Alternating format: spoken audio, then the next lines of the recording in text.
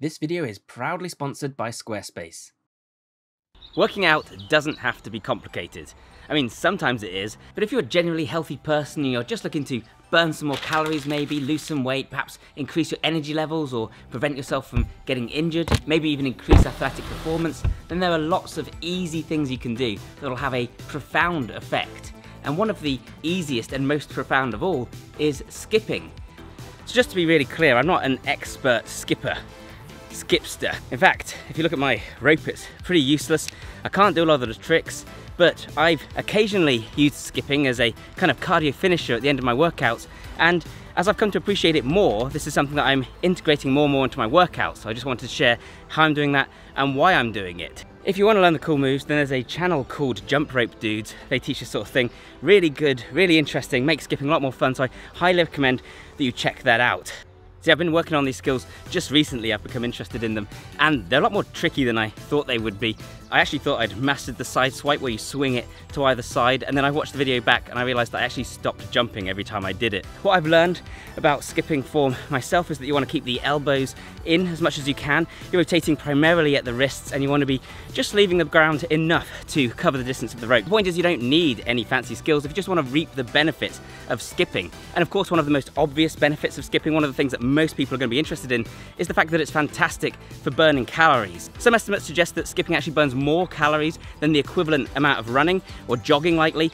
I'm not sure that I necessarily buy into that, but I can certainly believe the estimates that 10 minutes of skipping will burn somewhere in the region of 100 to 300 calories, obviously depending on things like your intensity and your weight and your height. Also, with such calculations, it's also important to consider your basal metabolic rate, the BMR. In other words, how many calories would you have burned if you were just standing still? So it's not quite as impressive as it sounds. However, it's still pretty not bad. Point is, this is something you can do anywhere. Unlike running, which requires you to be outside, you can do skipping on the spot. You can stand in front of your TV and skip. If you're worried about smashing things, you can actually skip without a rope. You can buy these special skipping ropes that have just a ball on the end that you can swing. You can also just swing your hands and just imagine you're doing it. And that's how I've been incorporating skipping into my routine. I've just been skipping every now and then throughout the day, just as a way to burn a few extra calories. And of course, you get all the added benefits of this as well, such as increased blood flow, you're spiking your metabolism, you're getting more blood flowing around the body, to the muscles, to the brain, waking you up and also supplying all of those tissues with the nutrients they need to grow and recover. And if it's burning calories you're interested in, and if you want to get even more benefits in this regard, then you can of course use a weighted rope, which really burns through the calories. You don't have to do much at all with this to really feel it working. And it's going to tone the muscles as well, particularly in the shoulders and the arms. And of course, for the grip and for the wrist, this is fantastic training. I've talked a lot recently on this channel about how important it is to be more active throughout the day, to do more smaller workouts and to integrate them throughout your lifestyle so that you feel more awake, less lethargic, and so that you're burning more calories and building more muscle constantly. Skipping is the perfect tool to do this with. You guys know me by now, I'm not usually just interested in burning calories. What I really like about skipping is all the additional benefits you're getting at the same time, and some of these are really pretty interesting. So one of the most important and impressive things that skipping can do for you is to build your bone density. And this is really important, especially as you get older, if you want to avoid fractures and sprains. The reason for this is that skipping provides that small jolt, that small impact that encourages the bones to break themselves down and then rebuild themselves slightly stronger to reabsorb those minerals. It's not skipping specifically that does this, it's jumping. Jumping is one of the very best ways to build bone density, but of course a lot of people are going to struggle to jump if they have tricky knees or hips or ankles, so skipping can provide a nice gentle way to get into this. If you struggle to jump the small amount necessary for skipping, then I recommend starting with the 100 up minor. I made a video all about this. It has a lot of the same benefits, so I'll put a link to that in the description down below. But assuming you're able to jump, I think it's really important that you do. That's because jumping is, in my opinion, another one of these fundamental human movements. Of course, it translates to better athletic performance, you'll do better in sports and in general in life, whether it's jumping up the stairs or anything else. But at the same time, it also just prevents that kind of wear and tear, that deterioration that can happen as you get older. Now, of course, if you find even the small amount of jumping involved in skipping to be too impactful, if it creates pain in your knees or your shins or your ankles, then I recommend that instead you try the 100 up minor. I made a video on this in the past, so I'll put a link to that in the description down below, that offers many of the same benefits, and it involves no jumping, no impact, but it could slowly build up the kind of stability you need to get to that point where you can skip gently. And the other big benefit of skipping is that it's also great for your brain, because you're actually having to really focus on the rope as you skip. And of course this goes double if you're also trying to learn those cool skills. So there is a benefit to doing stuff like the crisscross and the side swipe.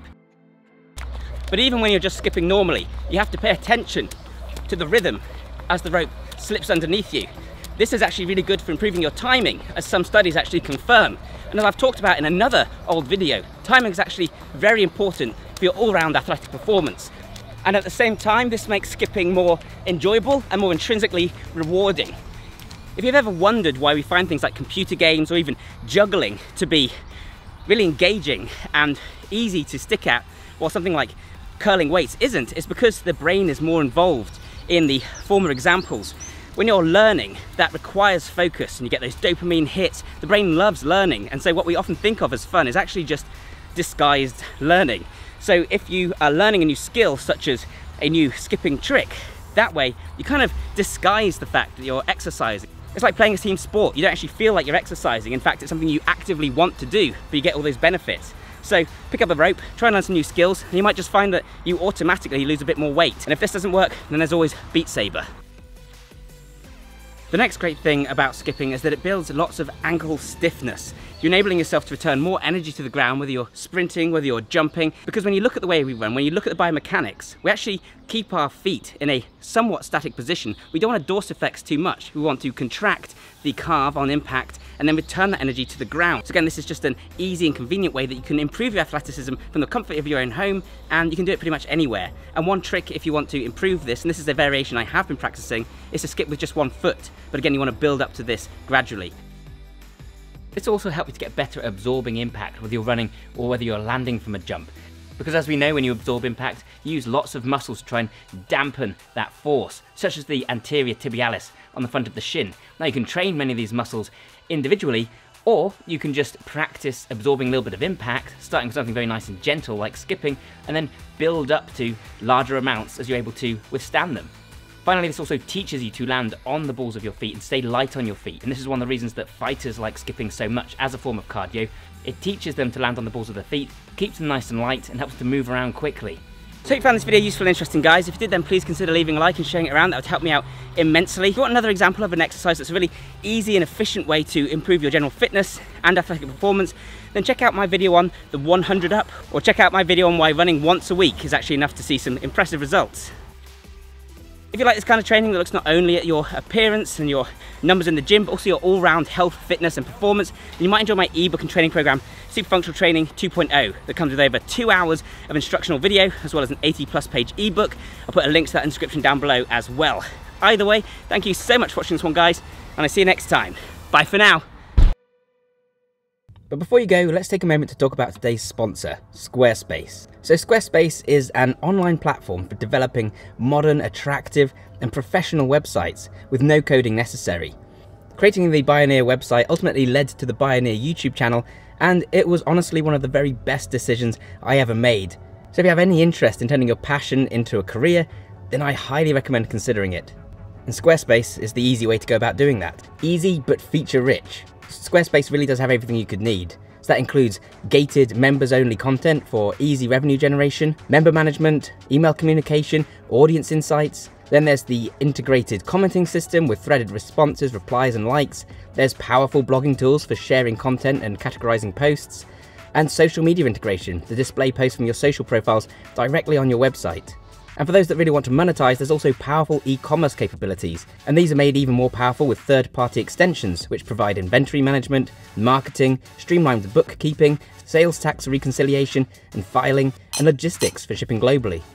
Go to squarespace.com for a free trial, and when you're ready to launch, Bioneer viewers can get 10% off the purchase of their first website or domain by going to squarespace.com/Bioneer today.